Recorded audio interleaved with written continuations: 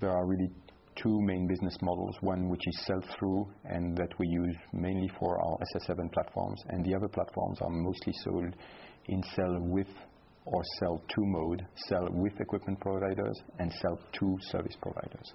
By combining typically a voice network with a data network, you of course decrease your costs. You have less equipment, less operators to manage the network.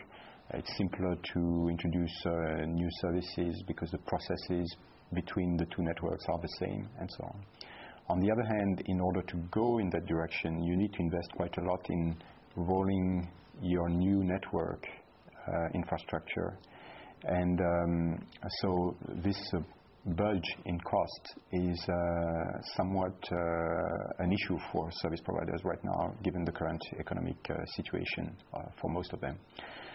On the other hand, because they are longing for new revenues, they are still interested in next generation telephony, but not from a technology standpoint this time, but really from a service standpoint.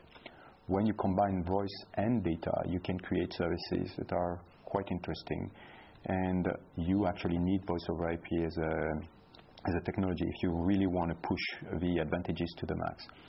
On the other hand, you can actually deploy these next generation services without the full convergence of the two networks, and that's really what is currently in process being deployed currently by service providers. I'm very optimistic. I think the main issue for us is going to be to manage growth.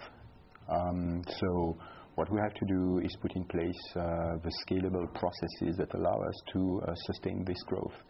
The main enemy to us could be our inability to execute on the growth path. I don't think that the market will be an issue for us in the future and in the very near future.